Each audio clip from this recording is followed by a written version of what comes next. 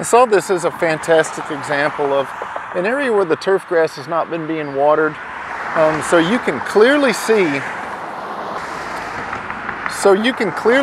where the tree bubblers are running, and although they do have the right components, there's a little bit of erosion here, and then a lot of that water is running off and down the hill.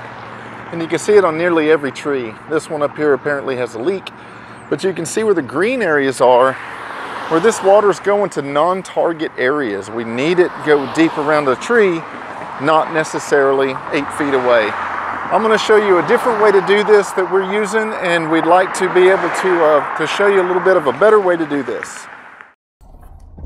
So really the area on those trees that we're wanting to water is, if you look at this photo courtesy of the University of Nevada, if you look at that, it's probably about 2 to 2.5 feet of depth where we're getting to most of the roots, and usually times the canopy width. So it's a considerable amount of water, but the key is that we want to get that water down deep.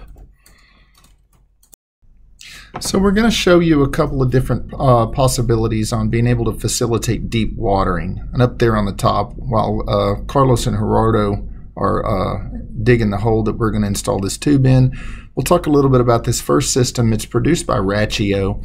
They're a little bit on the expensive end for what we're actually getting, but you can see that it's got an adjustable nozzle up top. The overall length will telescope out so you can set it at different depths, and then it's got this cool cap on top that if you want to, you can check into that tube between waterings and see if it's dry or wet. A comparable system that is a lot less expensive, and the one that we prefer, uses just a regular piece of perforated sewer and drain pipe. It usually comes with pre-drilled holes, or you can use a solid piece and drill your own holes. We add a 1 gallon per minute tree bubbler to it, run that through the side, and then old fumble fingers here is going to go ahead and lock that lid down eventually. And then we drill the little hole in there just so you can pull it off easy.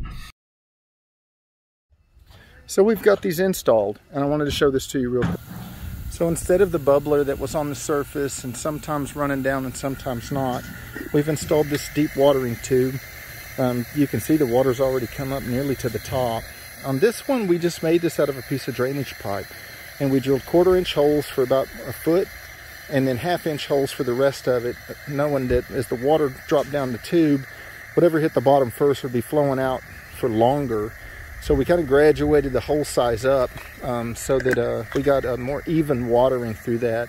But I think this is working really, really well. The secondary benefit is that when we look down in there between waterings, I can pull this cap off, look down in there, and if it's bone dry with spider webs all over the place, we need to water. If I see water down in the bottom, then we're probably good. Here's the Rachio system that we installed. You can see the tube is completely filled up, so we're going to let that run for a little while longer. The cool part about the Rachio is you can adjust it right here. But the downside of that is you won't exactly know how many gallons per minute that you're putting out. So cycling can be a little bit trickier when you have that much adjustment, but I think it's cool. So of the two systems, I believe they both kind of function the same way. This one's a little slicker, but it's a lot more costly than that one that we fabricated. But I think they're both going to accomplish the same thing, which is to water the root zone from much deeper and with less frequency, so that the tree roots deeply and ultimately lives longer.